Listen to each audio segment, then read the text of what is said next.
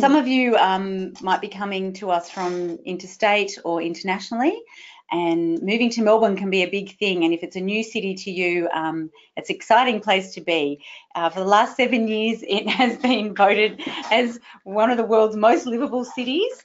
And it's a fantastic place because it's a whole mix of sporting, shopping, cultural events. There's lots of cafes and bars. It's got a fantastic vibe. And when you're living in a residential college, you're also very close to the city. We'll show you on a map shortly. And Melbourne's also been rated as one of the best cities in the world for students. Yeah. There are some of the world's top rated universities in Melbourne. It's a really easy place to get around, would you say? Yeah, it's really accessible, and especially University College's location is, you know, it's only about a 15-minute tram just in a straight line straight into the city. Yeah, I think we've got a map as well. Yeah, so it's obviously a really great proximity to the university, but then, yeah, you're so close to the city as well, and there's just transport is not an issue. Like, public transport is super accessible.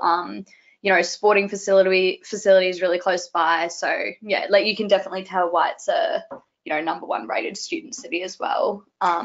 And so we've got here, I'm just circling here with the spotlight where University College is, and you can see along here is what we call College Crescent.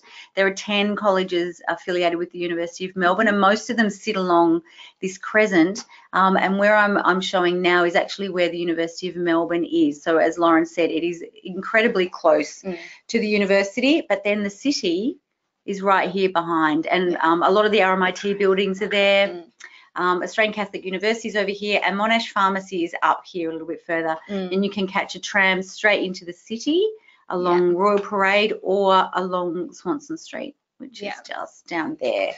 And so because we all live in close proximity to other colleges as well, we have lots of intercollegiate events.